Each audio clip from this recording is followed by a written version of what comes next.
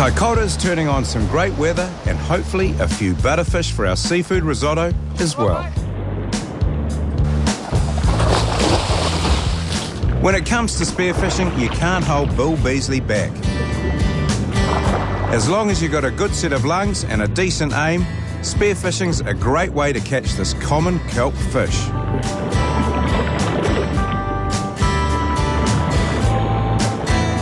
Growing up to 50 centimetres in length, butterfish or greenbone are found throughout New Zealand, but most commonly in the south. They're vegetarians and thrive on kelp, and there's plenty growing around here.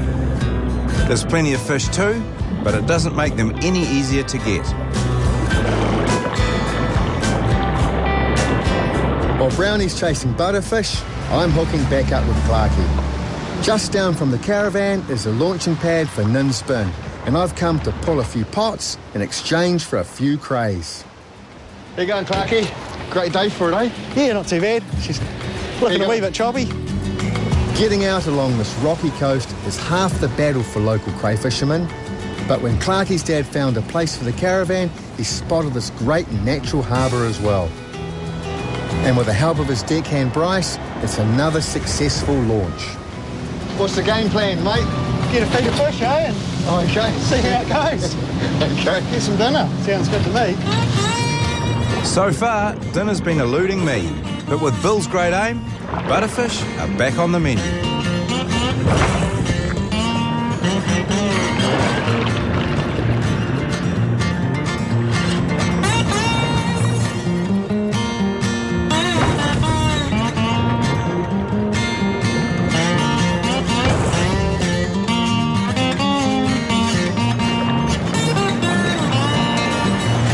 Clarkie's patch is the coast, a couple of k's each side of the caravan.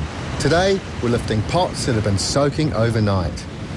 I said I'd give him a hand, but I'm not sure who needs it most. Oh, that's a blowy. Sorry, mate, I didn't hear the call from a skipper. Crayfish hide in caves and crevices during the day, venturing out at night to look for food. During these winter months, females are sitting tight protecting their eggs, so it's mainly males interested in taking the bait. That's great for the resource. The females replenish the stocks and the males replenish the pots. Yeah, this looks awesome, bringing up a big pot like this, just wiggling with crayfish. For hundreds of years, the crayfish along this coast have been feeding the folk of Kaikoura. And this valuable resource seems in good shape, which allows Clarkie to continue the tradition, gathering just enough to supply the caravan and a few extra for the local market. With the butterfish on board, we're after a few other flavours for our dish. And that's the great thing about a risotto. It's like an open book. Those are good-looking kiddo. Oh, look at that. So each of these kiddos have got five segment rows in them. Yeah. Different times of the year, different tastes. Creamy. Yeah. Very nice at the moment. Very sweet, eh? Very sweet. It's really good for a hangover, Brownie. I wouldn't know, mate. Don't drink. Tell me when to drop it, mate. Around there for the camera. Yep.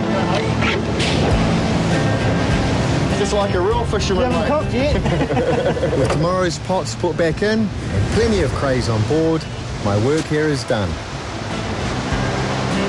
Now, seriously, how many can I take? How many would you like? 4, 5. Thanks You a million. better take your limit. It's okay, am I allowed one more, am I? Okay. Thanks a million, eh? Brownie's going to be stoked. See you at the cook-up, eh? Yeah, no worries. Sounds good to me.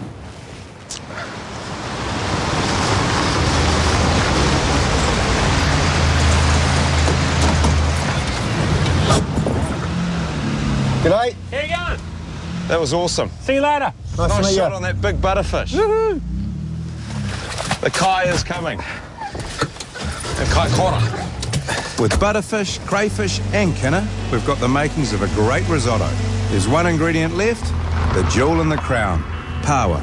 And we're told we can find it a few k's up the road, 50 metres off State Highway 1. Cold, fading light. But they reckon they're everywhere around here, so we'll give it a crack, eh? I won't take you long, mate. Okay, you look after the car. Yeah, well, I'm expecting an important phone call, eh? Otherwise, it'll be right in there. Straight into it. Oh, Brownie, eh? He's like a bloody porpoise or a seal or something. It's just no mucking around. There's not too many places in the world where the mountains meet the sea and the sea life extends right to the road.